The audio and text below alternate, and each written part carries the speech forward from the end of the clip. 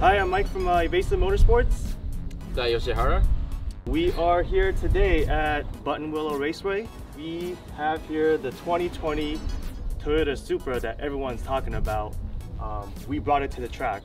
Are you excited to drive this car today? Yeah, it's a really good opportunity to see what the car can do as a stock in this track, because we know the track so much. We've been driving the track so many times, and I think a lot of people knows what the track is. So now you can see the time of this car, and then the potential of this new Supra. Today's temperature is not ideal. I think we're hovering about 95 to 100 degrees, so we're literally burning out here right now. You excited? Yeah, man. All right, Can't wait to do this. Let's do this.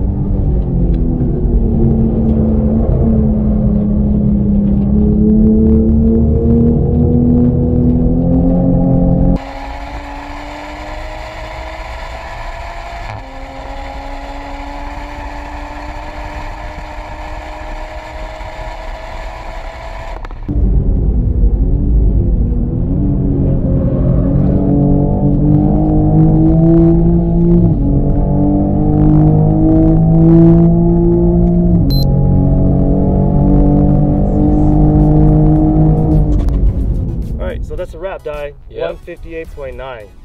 Kind of amazing.